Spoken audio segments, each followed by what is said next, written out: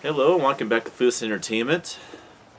This time I will be reviewing Wes Craven's New Nightmare. Give me a second here.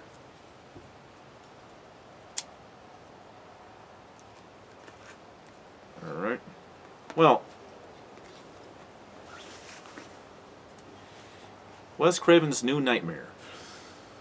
This was my first Nightmare on Elm Street movie experience, and this film scared the shit out of me when I actually saw it when I was on summer vacation with my dad back in 1995. When I was actually quite a lot younger. 12, I believe. Actually, to be told, I was actually 11 and a half when I saw this movie the first time.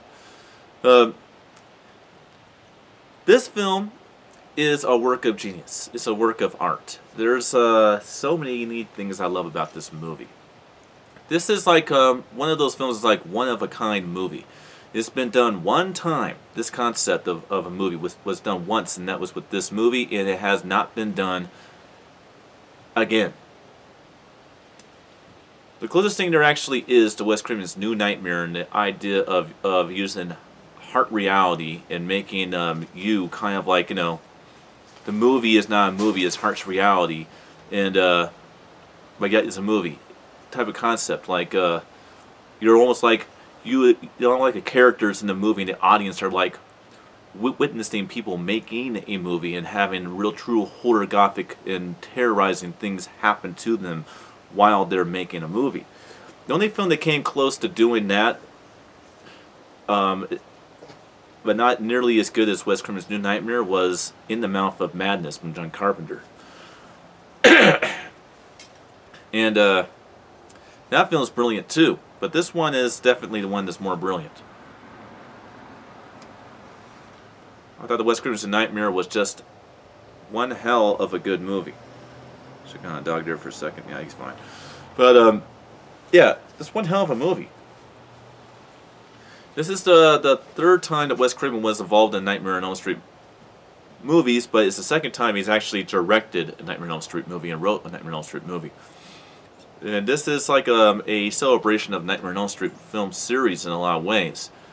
And he played nod to the original Nightmare film a lot in this movie, but this movie is its own movie.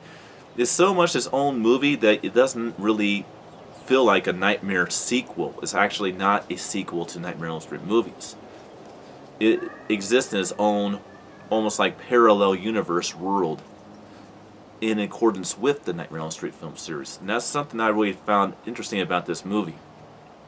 The overall look of Freddy Krueger in this movie. This is a different type of look for Freddy Krueger. Freddy has different type of makeup, and I don't know if they actually had Robert work out and get bigger for this movie, but even his body is different in the movie. Freddy is more threatening. He's a bigger, bulkier, bigger than life, far more evil and darker looking character in this movie. He's much more of a threat than he is in the previous 6 films. The makeup's different. It's more aged. He looks more aged, like he's ancient evil. The glove is not a glove anymore. Although I would say it's still a glove, but it's a glove that's made of like bone material, and it has five blades instead of the traditional 4 of the leather glove that we've not used to. A lot of different things about this movie. But I think what I love about the movie is the fact that the atmosphere and the fact that they do so many cool things in the film that really drag you in. You just cannot take your eyes off this movie. And you know how I am about long movies. Sometimes I like them, sometimes I don't. When it comes to James Bond movies, they keep your interest going with story and plot and cool action and mystery and intrigue. Well, when it comes down to Wes Craven's New Nightmare, it's a 1 hour and 50-minute movie that doesn't feel like a 1 hour and 50-minute movie. It feels like your traditional like 80-something minute scary movie from the 80s or 90s. But this one is actually like literally 2 hours long, and it does not bore you. It doesn't drag. Everything about this movie is just brilliant. So yeah, it's definitely one of my favorite scary movies of all time. It's just not my favorite Nightmare on Elm Street movie because this one does have a bit of flaws. Like I say that some of the acting could have been better in the movie. But this is probably my second favorite Freddy Krueger movie. I would say on the top two favorite Freddy films that I have, I would say that Nightmare 4, Dream Master is my overall favorite one, and the second favorite one is Wes Craven's New Nightmare. But let's go on to the premise of the film. Taking place 10 years after the first movie, in real reality, in which I might add, our actors actually play themselves in this movie. So you don't have Heather Langenkamp playing Nancy Thompson, or John Sackett playing Ed Thompson.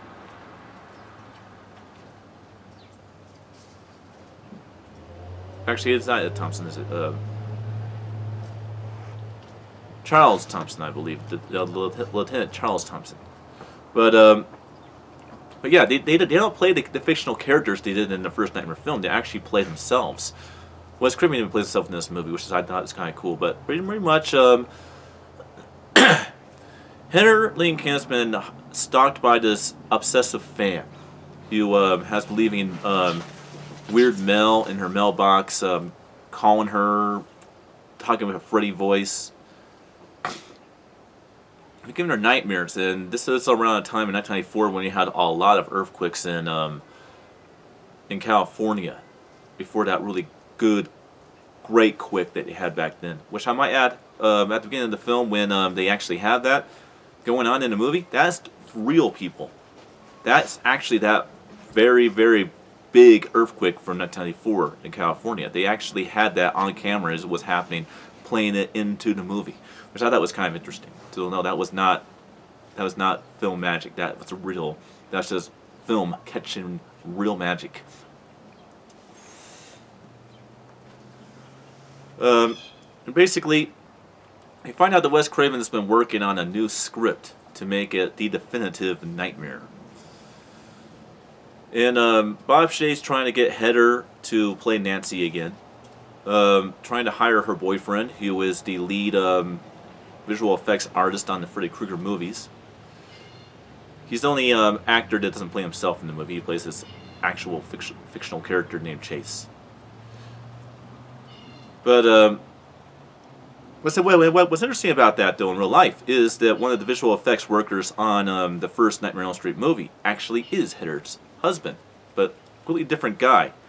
The guy looks more like a bouncer you would have in a bar or something. He's a big guy, and stuff like that.